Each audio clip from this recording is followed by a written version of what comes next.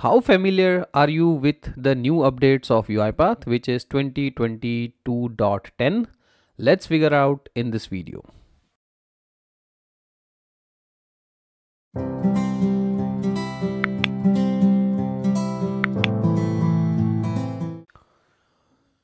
Hi everyone, welcome back to the channel. This is the next quiz on this channel, which is quiz number 5, and the topic for today would be UiPath 2022.10 updates.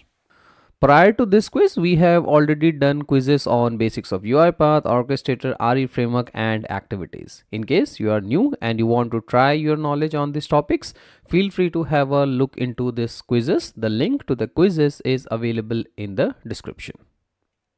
Today, the topic of the quiz is 2022.10 updates. So today in this quiz, total you would have 15 questions. As an audience, you would have 15 seconds to answer each of the questions which is coming on the screen. As soon as the question is displayed, you would see this similar kind of line which you are seeing on the screen.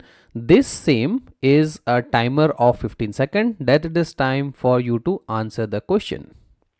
Once the 15 seconds are completed, the correct answer would be automatically highlighted and you would know that what is the correct answer for your question.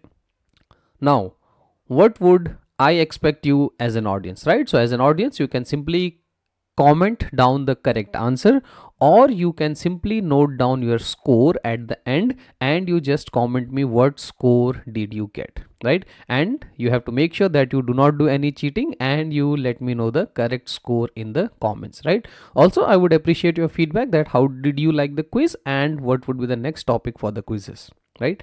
So having said that, all the best for the quiz, and let's move to the first question of the quiz, which is coming now.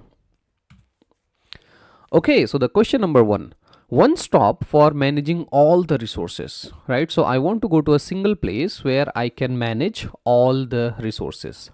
Is it a coach mark? Is it navigator? Option C, management console, or option D, data manager, right? So your time starts now. You have to tell me what is the one stop for managing all the resources. Option A, option B, option C, or option number D, which is the data manager, right? I hope you got the answer. And the correct answer is data manager, right? So with the 2022.10 update, we have got data manager. That is the single place for managing all the resources like variables, arguments, namespaces, and all the other bits, right?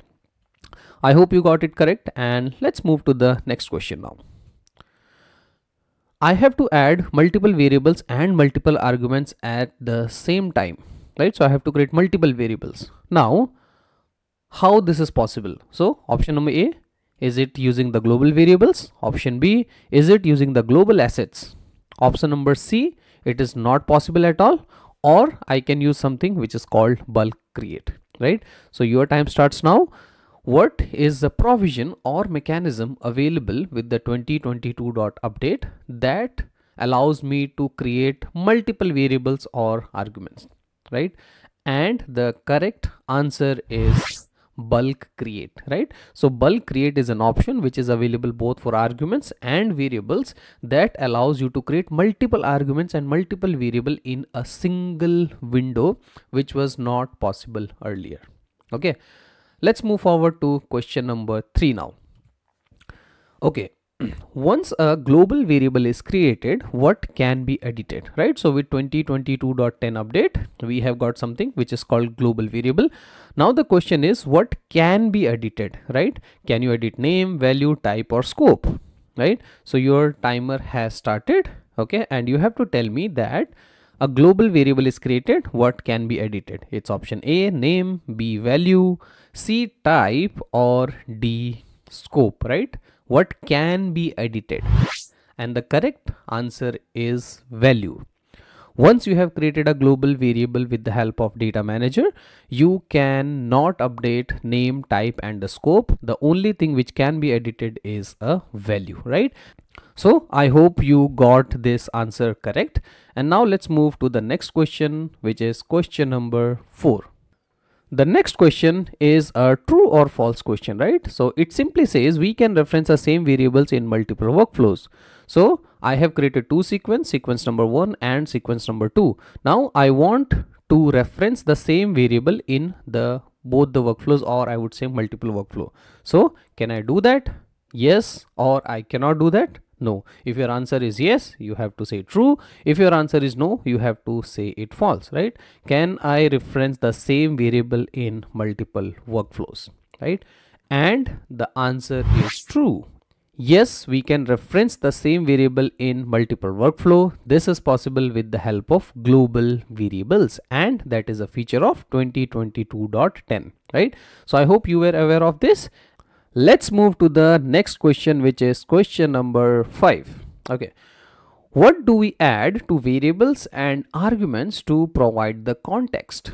Right? So I have created some variables, I have created some arguments, and I want to provide some additional context to them. So do I add a note? Do I add an annotation? Do I add context, or do I add a navigator? Right? So whenever we create variables and argument, we always has an option to provide context. Context is like more information, what I can add to provide more context to the variables and arguments I create, right? And the correct answer is option number B, which is annotations, right?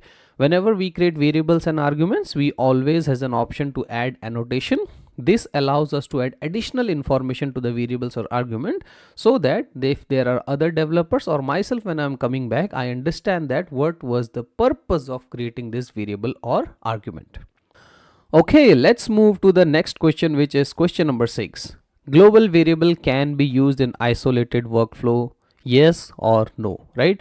Again, it's a Boolean question. You have to answer me, is it true or is it false? Okay.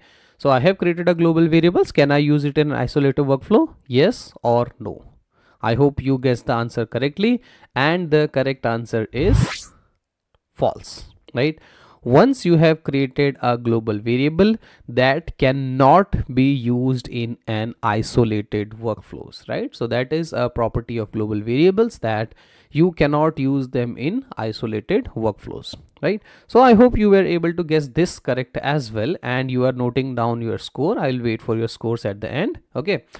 Before moving to the next question, which is question number 7, I quickly want to tell you that we have a dedicated video on 2022.10 updates, which covers all of this which you are looking on the screen. This video is available on the channel, and the link to the video is available in the description for your reference. Okay. With that, let's move to the next question. Question number 7.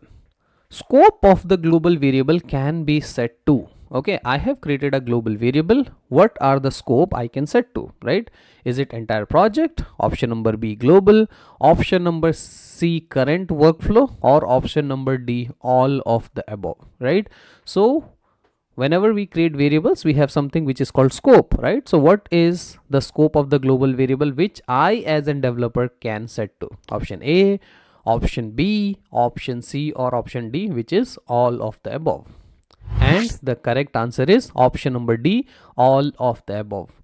For setting the scope of the global variable, you have all these options, right? So this was the correct answer, which is option number D. Okay, let's move forward to question number 8 now. Okay, so question number 8 says that define fixed values that do not change during the execution, right? I have to define a fixed value, right, which do not change during the execution. How I can create that?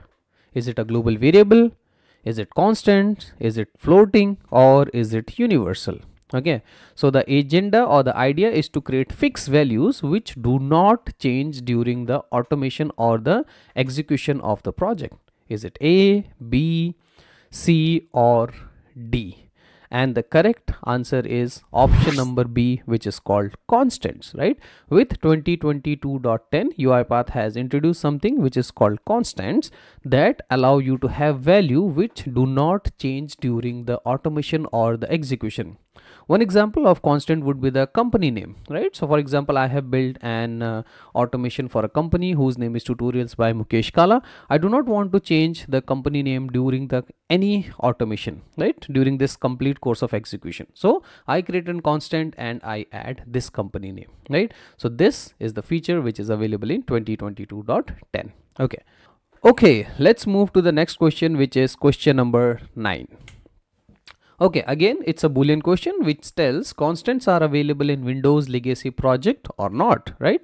Again, a Boolean question, you have to tell me if this statement which we are presenting is true or false. The statement says that constants are available in Windows legacy project, right? So can I have constant in Windows legacy project? If it is yes, you have to say true. If no, answer is false, right? And the correct answer for this question is false, right? You cannot have constants in Windows legacy projects. So I hope you got it correctly.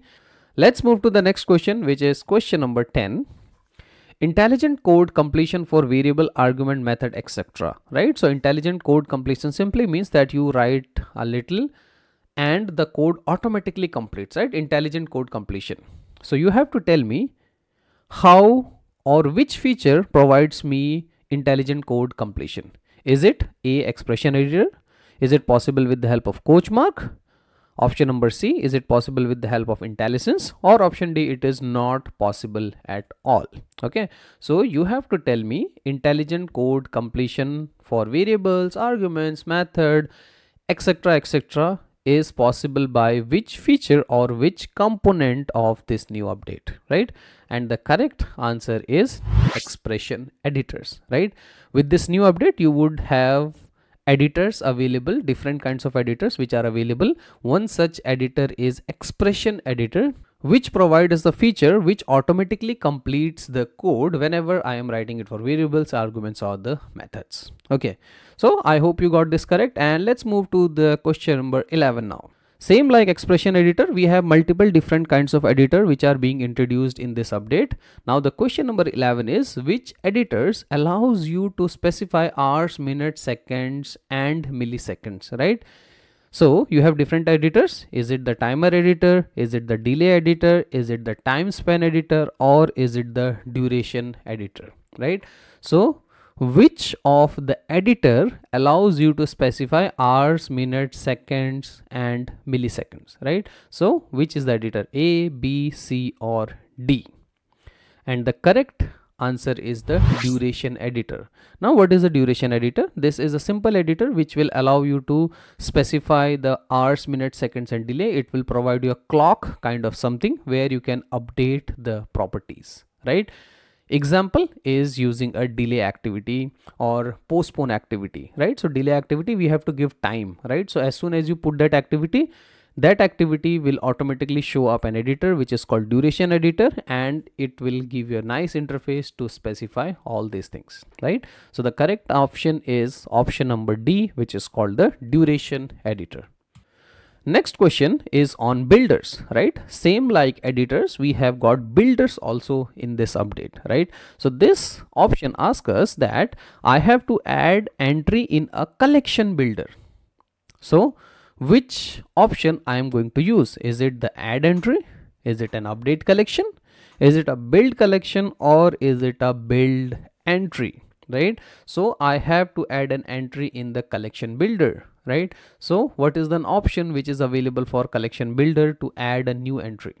Is add entry, update collection, build the collection, or build the entry?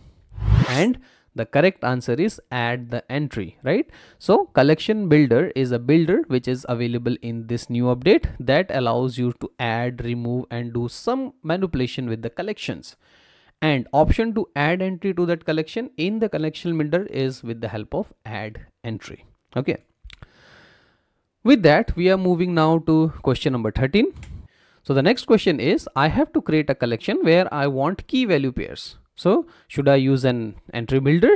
Should I use a dictionary builder? Should I use a collection builder, or should I use a condition builder, right?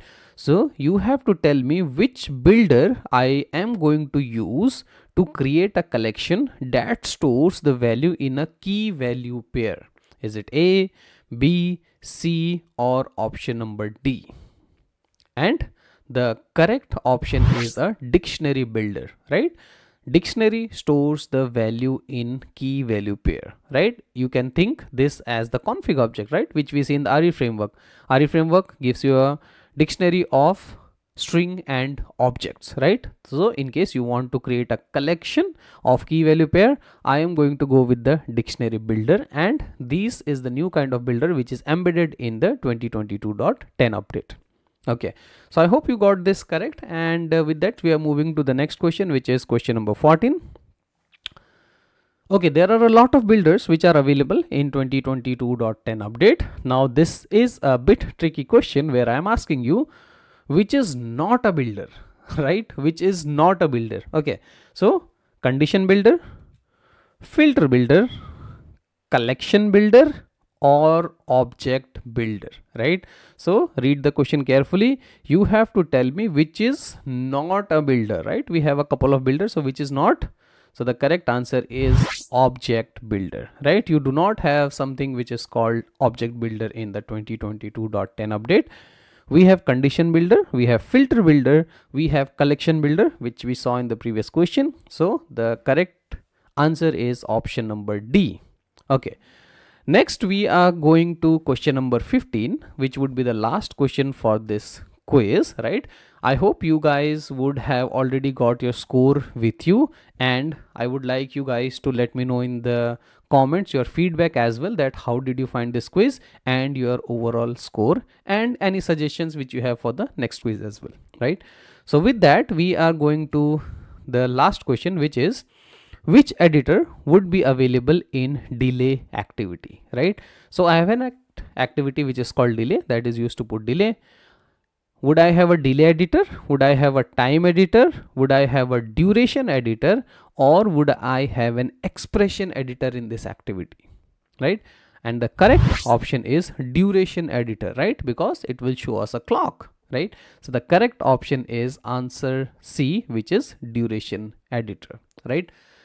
Before you guys go, I want to quickly show you that we have already covered all these builders and editors also in a separate detailed video, right?